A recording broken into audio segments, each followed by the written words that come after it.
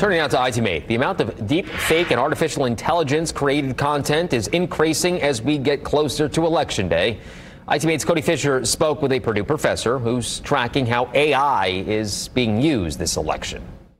Right now, a lot of the AI-generated content connected to the election is being used as a form of entertainment, but the technology could still be used in more dangerous ways. This is one of the AI-generated images being spread across the internet. It appears to show Kamala Harris speaking to a crowd in Chicago with the red flags of communist Russia flying in the background. Arguably, this is meant to be something like satire, something like entertainment. It's not meant to be taken literally. Even though, many of us would come and see, oh, this is, clearly not, a real instance of Kamala Harris doing something.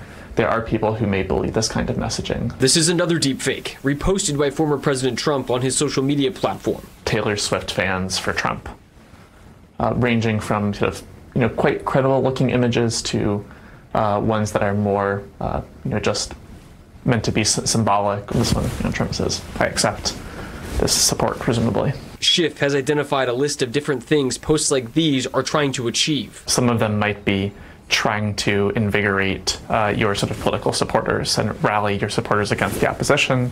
Others may be trying to invoke this kind of informational uncertainty. To show how hard it is to tell the difference between real and fake, Schiff put me through a quiz. That's fake.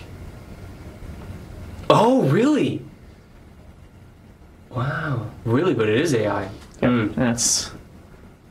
This would be an example of a deep fake. So I guess this is the original and manipulated image. I think she's probably a real person.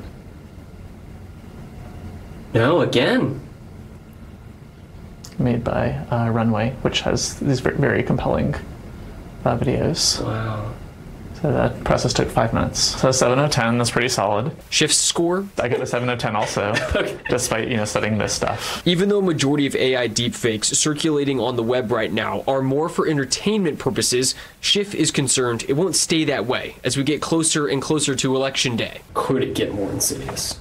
So we don't know what will happen, but it certainly could get more insidious. The biggest worry is even if we're not getting anything crazy right now, what's to stop Russia from putting 1,000 images of fake ballots or illegal voters or whatever right around the election? Schiff and his students are going to be monitoring AI and deepfakes as we get closer and closer to the election, and they're also going to be studying how effective these deepfakes are at influencing public opinion. For IT-Mate, I'm Cody Fisher for Wish TV, wishtv.com, and follow us on Facebook for updates.